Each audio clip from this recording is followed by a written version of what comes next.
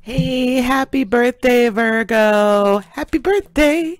Happy birthday to you. Happy birthday to you. Happy birthday, dear Virgo.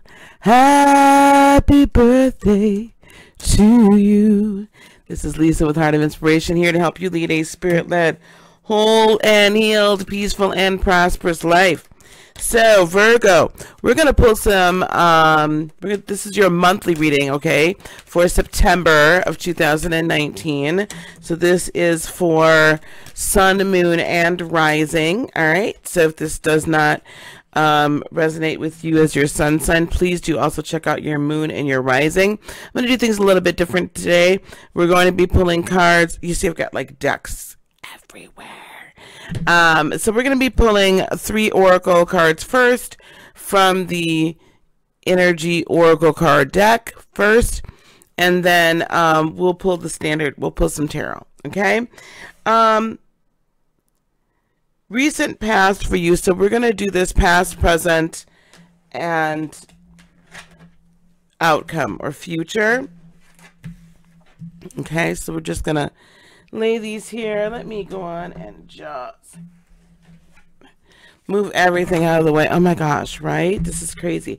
Hey guys, if this is your first time here, welcome. Thank you very much for coming. And I appreciate you.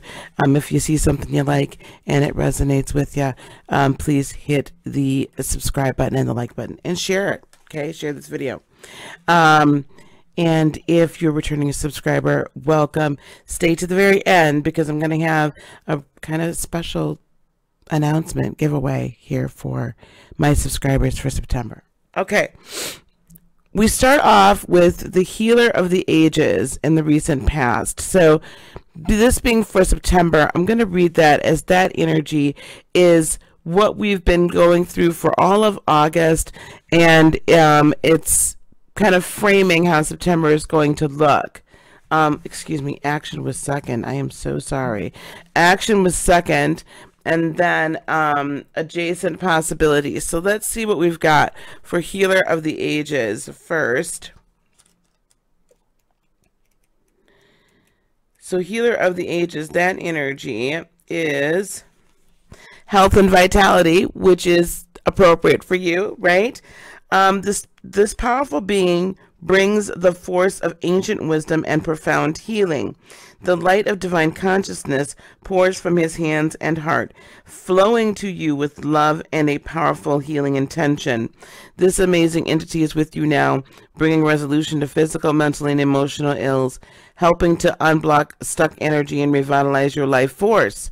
You may have felt this strong presence recently, or you may just be opening to the wonderful sensations now. You can call upon this emissary of miraculous transformation whenever you need vitality, balance, or renewal. Know that at the deepest level, an important healing is taking place. Action is next. So basically what's been coming towards you, right, is this, like, you've been feeling like coming into September, after a very long summer, you've been feeling or beginning to feel invigorated, right? Like, hey, all these things I've been working on, like, it's time to take what? Action, right? Like, I have the energy, I have the ability, I can do this. This card on action tells you now is the time to be for more aggressive forward movement. The galloping horses represent intentional and concerted action directed towards your goals. Okay, and that you're on the right track, but your efforts have to increase. And then adjacent possibilities. So even without reading that one, I can say just from what's happening here is that something you've been focused on, right? Like immediately, right? Like that's right in front of your goal. By you taking action, finally moving towards it, now we're going to see it branch off. Okay. Sometimes the force of habit keeps you stuck and unaware of potentially healthier and happier choices at hand. Yet, every moment gives you the option to open a different door and take a different course, whether it's in your thoughts, behaviors, or major life decisions. So, I'm also going to, again, look at this like this universal life energy, right, has really come into play for you. Like, you really are very happy with, or should I say very energized with life force, creative force, manifestation energy. And because of that, Virgo, and now you realize in September, which is perfect for some of the lunations that we're having and lunar cycles that we're having in your sign, this is an absolutely perfect time to take action and begin to reap some of the harvest, like a Seven of Pentacles type harvest, right? Where you're beginning to see like, ooh, this is working. Yes, this is right. Great. Because of that, right? So this is going to get and motivate you to take more action, motivate you to keep moving. But don't forget that just because this one thing is working, I can see you branching off into many different variations, or there being other possible, very lucrative variations for you to grab a hold to. So we're going to actually move these up here and remember those, okay? And I think what we're going to do is we'll use the Star Child Tarot deck. Again, King of the Ages, Healer of the Ages. We have the King of Crystals, which is the King of Pentacles in the Star Child Tarot deck. Interestingly enough, overall energy for you is the Emperor. It's time for you to own who you are, lord over it. Do what you know you need to do for yourself, right? Page of Cups. Perhaps there's someone that you are interested in. But also this is new beginnings of, again, love of self, self-satisfaction, or if there's someone that you're interested in, or someone may be coming to you and delivering messages of love, support, you know, all that kind of stuff.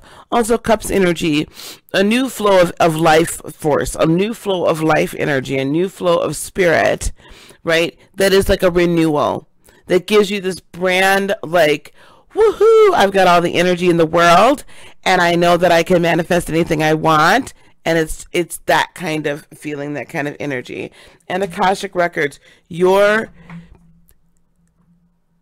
all your past lifetimes, all the past, your ancestors, everything that has ever been spoken over you, everything you've ever done is coming together. You need to tap into your Akashic Records. This has been coming up for so many of us collectively, and even in you know, individual readings that I've been doing. Like, it's time to really connect to your ancestors. Don't be afraid of it. Don't be afraid of them. Your ancestors are nothing to be afraid of. Okay, so don't be afraid. Let's use the Thelema deck to whoa, hey. Also, with the Ten of Wands that wanted to come out in reverse, I'm reading only upright. So when they fly out either sideways or reverse, listen, unburden yourself from everybody else's crap. Unburden yourself from everybody else's garbage. Why is this King of Crystals here? Oh my gosh, and the Four of Pentacles. So listen, the Four of Crystals is right here as energy you're bringing. The King of Pentacles is clarified by the Four of Crystals. So we're going to put the Four of Pentacles. We're going to put this here. The King of Crystals tells me, right, abundance is coming. You're about your bag. You're about your bag. Knight of Pentacles coming out sideways. We're going to read that as reversal. And it's time for you to move. Like, you're no longer going to be super careful about it. However, you're also careful as far as actually moving forward. Like, you're ready to move.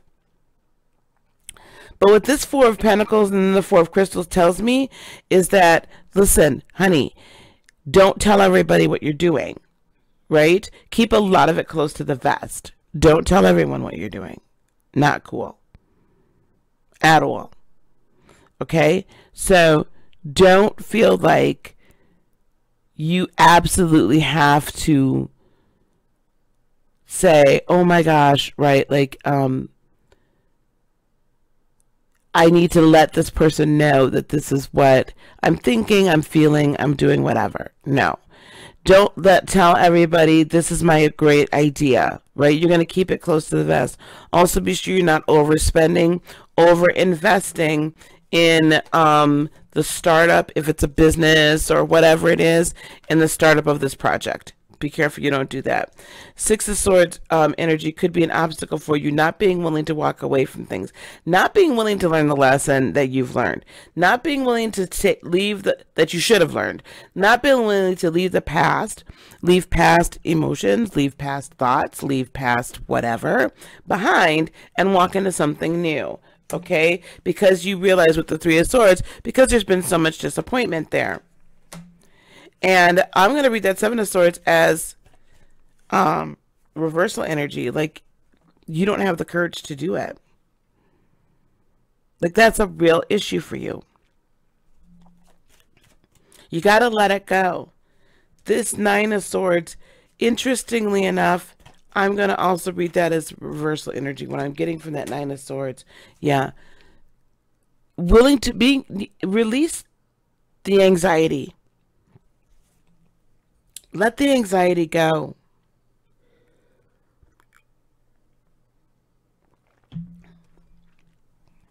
The anxiety is not yours to hold on to. The anxiety isn't meant for you to keep at the forefront. It served you to be anxious a little bit and a little concerned about who you were dealing with. It served you before, but Virgo, it's not serving you anymore. It's not serving you anymore.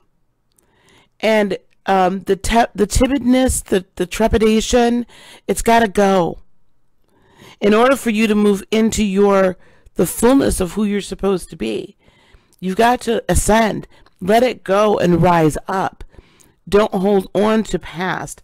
You have this very powerful healer of the ages energy that's coming in, and you're a natural healer in and of itself. In and of yourselves. That's who you are. Health, vitality, all of that. Body, everything like that, right? And because of that, right? Because of that, it's really incumbent upon you to flow in an energy that allows you to disregard and get rid of disappointments, get rid of hurts, pains, to affect and stress and anxiety, to affect natural healing. Virgos, I've been, a very good friend of mine, Shonda Rise. Please go to her Shonda Rise Esoteric channel and subscribe. A good friend of mine explained to me that, like, Virgo, astrologically is like the digestive system, right? Of the astrological houses, and that Virgos, if they have issues in their body, typically a lot of them have it in their digestive tract. I find that interesting because there's like 2-3 Virgos in my family that all have issues like that. Anyway, but if you think about what your digestive tract does, right? It takes in food, it breaks it down, it removes from that food the nutrients that your body needs, and expels waste. If you hold on to anxiety, you're holding on to waste. You're full of ish, right? You're holding on to the waste. If you don't do the Six of Swords and take from it everything, extract what you're supposed to learn, and then expel the rest, like leave it behind, because we don't need that anymore. We don't need it. It was painful, whatever. We learned a lesson. Let's go. Now I know that if I run into this person, or now I know that if someone phrases puts a phrase like this in a contract, that means I'm not going to get paid what I'm supposed to get paid, right? I've learned my lesson. Lesson learned, keep it moving. Okay? So release and let go of, and allow that Page of Cups self-love to really come into play, and be like, hey, you know what? I love myself. I can do this. We're okay. And there's our Seven of Pentacles. Focus in on the beginnings of the harvest that you've been receiving as a result of moving forward, or you will receive in September, as a result of moving forward with your desire, right? With your plan, with whatever it is, right? See the harvest from it first. and that will allow yourself to release anxiety about whether or not it can work, because sometimes earth sign you've got to see in order to believe it. The outcome or advice is Lovers, so let's see what that's all about. Definitely Gemini energy and Libra energy of Justice, and Seven of Swords energy, some a little bit more anxiety. So this is the thing. It's interesting that there's so much air right there. This tells me that the battle is going to be in your thoughts. So you could either decide to be balanced in your thought process with the Justice card, like fight for it, believe in it, believe in yourself, believe in your ideas. Or you could allow your own lower self, lower consciousness to steal it from you with the Seven of Swords. If you decide to be this Gemini-ish Lovers energy, where it's, I've got the idea, I'm in love with it, I already know that I've got all of this stuff planned and on the side, it's totally fine. And you already know that, right? You're like, I've got it. Let me just act. Let me act. Geminis act. Also, Geminis also have so much self-esteem, by and large, right? They believe in themselves. They believe in their ideas. They believe in everything, right? They believe. They believe. So, it's time for you to reconcile the yin and the yang, both sides, the duality. The shadow or the dark or whatever, the oppositional energy is there to balance out the light, to make sure you don't run too fast. But don't let that overpower the light either. That puts you into motion. So you have a choice in all of this. Your choice is this. You can either decide you're going to get out every little bit that you've put in, or you can decide, oh, it's not going to work and you're going to steal your own joy from yourself again. And if you decide the former, fall in love with yourself all over again. Fall in love with your idea. I believe in you. The universe believes in you. God believes in you. Your spirit guides believe in you. Your ancestors are rooting for you because they've been pulling for you this whole time. Hello. Do it. Okay? Release it. Release it. And just do it. And I want to hear about your successes, right? All right, guys. I'm going to close this out. September, I want you guys to continue to look and come back. If this is before September 1st that you're watching, I'm going to do some very special giveaways in September. It's harvest time. We are looking to grow to 5,000 subscribers. Just that's my next goal we're putting out there is 5,000 subscribers. So that being said, we're going to have some subscriber giveaways. We're going to be doing something a little bit different. And be on the lookout for that, because we're going to have some very special subscriber only events. And we'll be giving away some Amazon gift cards and Oracle decks this time around, okay? All right, I'm going to let you guys go now. Thank you so much for being here again. Please consider liking, subscribing, and please do share. Peace, love, blessings, and joy be unto you today, tomorrow, and for all eternity. I love you so much. Namaste. Bye-bye.